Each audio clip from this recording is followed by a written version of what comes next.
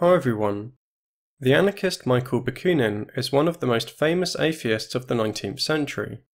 Almost a century and a half before rational men on YouTube ruined anti-theism for everyone else, Bakunin was advocating the abolition of religious cults and the substitution of science for faith. He argued that, if God really existed, it would be necessary to abolish him. Why did Bakunin think this, and what were his views on religion? For Bakunin, religion was based on human beings subordinating themselves to a divine power which they themselves had imagined and attributed distinctly human characteristics to. Borrowing heavily from the German philosopher Feuerbach, Bakunin wrote, "All religions, with their gods, their demigods and their prophets, their messiahs and their saints, were created by the credulous fancy of men, who had not attained the full development and full possession of their faculties. Consequently, the religious heaven is nothing but a mirage in which man, exalted by ignorance and faith, discovers his own image, but enlarged and reversed, that is, divinized. The history of religions, of the birth, grandeur, and decline of the gods who have succeeded one another in human belief, is nothing, therefore, but the development of the collective intelligence and conscience of mankind. As fast as they discovered, in the course of their historically progressive advance, either in themselves or in external nature, a power, a quality, or even any great defect whatever, they attributed them to their gods, after having exaggerated and enlarged them beyond measure, after the manner of children, by an act of their religious fancy. Thanks to this modesty and pious generosity of believing and credulous men, heaven has grown rich with the spoils of the earth, and, by a necessary consequence, the richer heaven became, the more wretched became humanity and the earth. God once installed, he was naturally proclaimed the cause, reason, arbiter, and absolute disposer of all things. The world thenceforth was nothing, God was all, and man, his real creator, after having unknowingly extracted him from the void, bowed down before him, worshipped him, and avowed himself his creature and his slave. The genuine belief in this metaphysical subordination was then exploited by God's self-proclaimed representatives on earth to justify their very real, material oppression of others.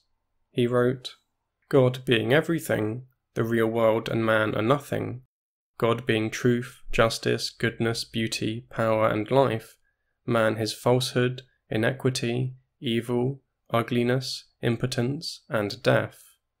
God being master, man is the slave. Incapable of finding justice, truth, and eternal life by his own effort, he can attain them only through a divine revelation. But whoever says revelation says revealers, messiahs, prophets, priests, and legislators inspired by God himself. And these, once recognized as the representatives of divinity on earth, as the holy instructors of humanity, chosen by God himself to direct it in the path of salvation, necessarily exercise absolute power.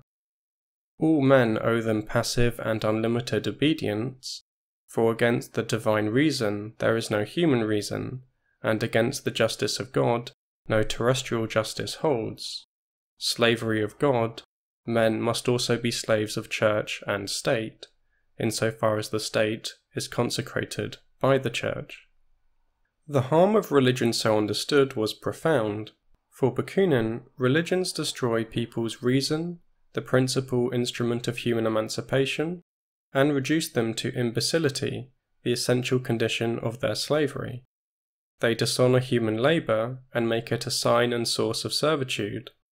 They kill the idea and sentiment of human justice, ever tipping the balance to the side of triumphant knaves, privileged objects of divine indulgence. They kill human pride and dignity, protecting only the cringing and humble.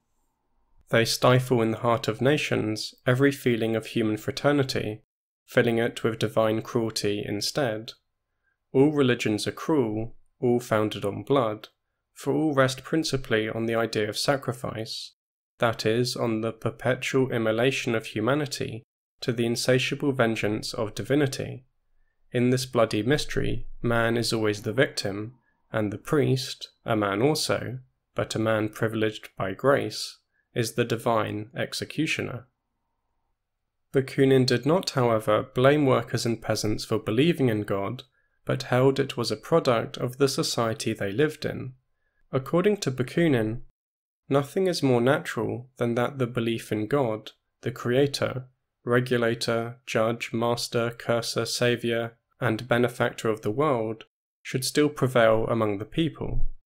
The people, unfortunately, are still very ignorant, and are kept in ignorance by the systemic efforts of all the governments, who consider this ignorance, not without good reason, as one of the essential conditions of their own power.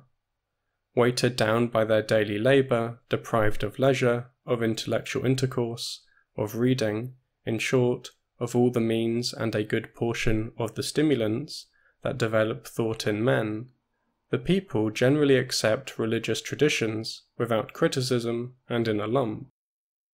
These traditions surround them from infancy in all the situations of life, and artificially, sustained in their minds by a multitude of official poisoners of all sorts, priests and laymen, are transformed therein into a sort of mental and moral habit, too often more powerful than their natural good sense.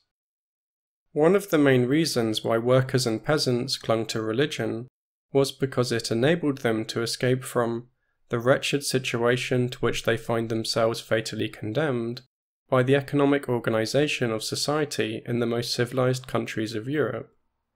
They were reduced, intellectually and morally, as well as materially, to the minimum of human existence, confined in their life like a prisoner in his prison, without horizon, without outlet, without even a future.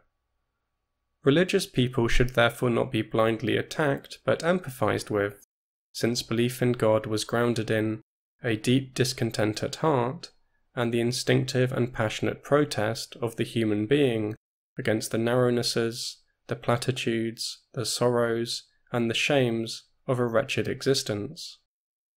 Bakunin was nonetheless an anti-theist who advocated the abolition of religion.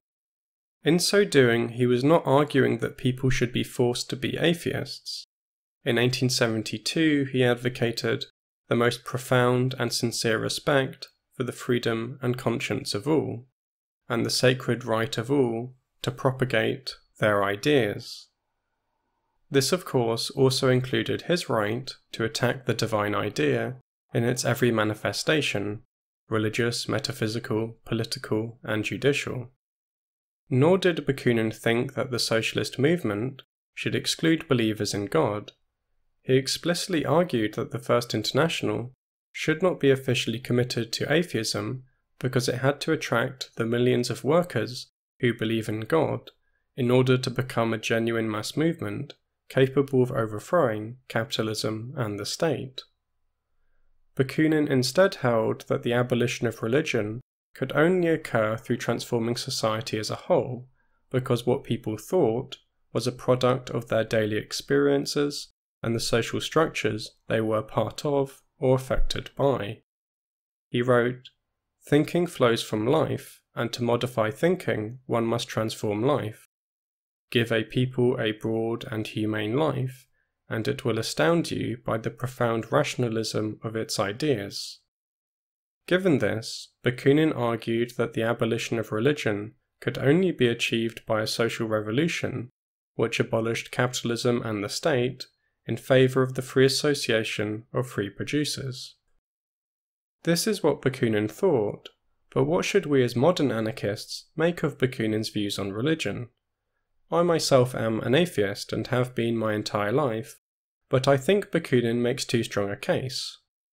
Religion does indeed regularly coincide with authoritarianism, but it can also result in emancipatory politics, as can be seen in the history of liberation theology in Latin America, or to give an early example, the true levellers in England who used the Bible to advocate the abolition of class society in the 17th century, hundreds of years before the anarchist movement even emerged. Nor am I convinced that religion would be abolished after a social revolution. This is because, even under an anarchist society where suffering was greatly reduced, people would still be drawn to religion in response to the inescapable suffering of human existence, such as death, heartbreak, and existential terror. If you like this video, please follow me on Twitter and support me on Patreon so I can do this as a full-time job. Thanks so much to everyone who has and continues to support me on Patreon. Have a nice day, everyone.